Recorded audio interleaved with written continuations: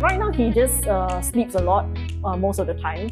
He does get up once in a while and try to learn how to crawl about. Personality-wise, I would say maybe a bit more laid back in terms of how he is with Jia Jia. So maybe he takes after the father a little bit. Pink, hairless, and the size of a hamster. This panda cub squeaked its way into the world and into our hearts when it was born at the Singapore River Safari in August 2021. The Straits Times spoke to Animal Care Officer Trisha Tay to find out what it's like taking care of Singapore's most famous baby, currently known as the little one. So basically, when it comes to caring for the cub, first thing when I wake up in the morning, I'll check in on the CCTV to see how Jia Jia is doing, whether she ate and rested well overnight. And then when we come in, we would actually do our morning routine check on Jia Jia and the cub, make sure that both are fine.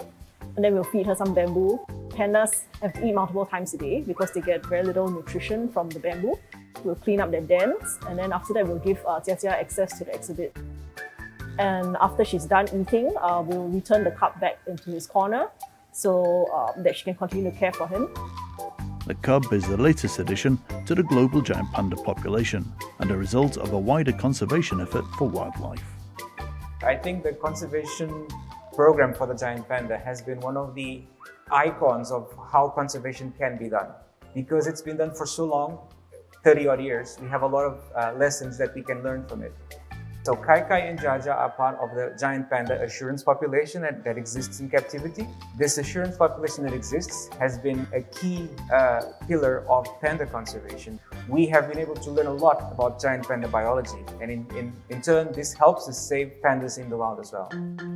When Kai Kai and Tia Tia arrived in Singapore in 2012, the pair were less than 5 years old. In panda terms, they were on the cusp of adulthood, yet unschooled in the ways of procreation. Well, I think the biggest challenge for us here in Singapore is that we only have 2 giant pandas, and they both arrived when they were sub-adults, so they have no experience in mating. We're not like China where if the male cannot mate, they can just swap out another male and bring in another one. The window is very tight as well. It's only like 48 hours, so we had to do what we could within that short period of time during the fertile window. Our work kind of revolves around the giant panda breeding cycle. There's a lull period of just trying to keep Jia Jia as comfortable as possible, so no major works around the panda complex. And then after that, it will be a very close watch when she is anywhere near her parturition period.